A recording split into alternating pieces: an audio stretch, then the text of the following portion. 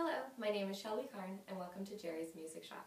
Today I will be showing you how to make your first sound and how to get the best tone. The first thing you want to do is develop your buzz. Everything comes from your embouchure. Say M. Now say M put. Now say M. You're going to buzz your lips together. You can do it like an elephant.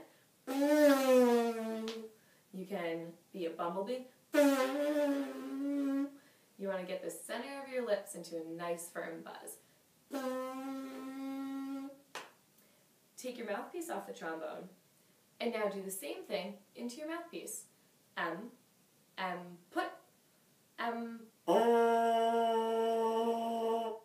Once you have a good buzz, you can put your mouthpiece back onto the trombone.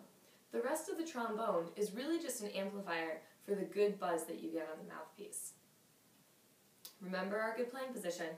2 feet on the ground, back up straight, fingers around, and you're ready for your first note.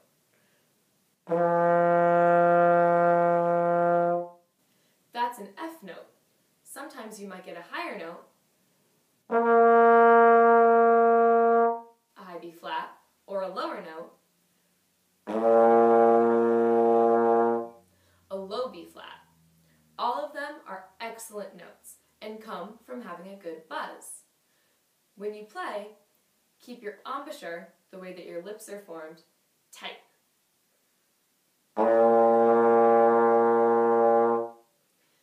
That's the way that you'll get your best tone.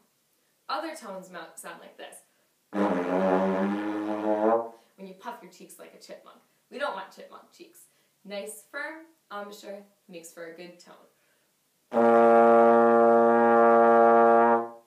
Always use a good air support. Good air support comes from having a straight back and breathing from your belly. Your shoulders only allow a little bit of air to get through. And it doesn't produce a good tone, where when you breathe from your belly, you get a nice full tone. Let's practice making your first notes. I will be playing a low B flat, but if your F or your high B flat come out, that's okay too. Just practice getting a good note for 8 beats. I'll play the note for 8 beats with 4 beats in between. During those 4 beats, make sure you take a nice big breath so that you have a good tone for the next one. We'll do this 3 times.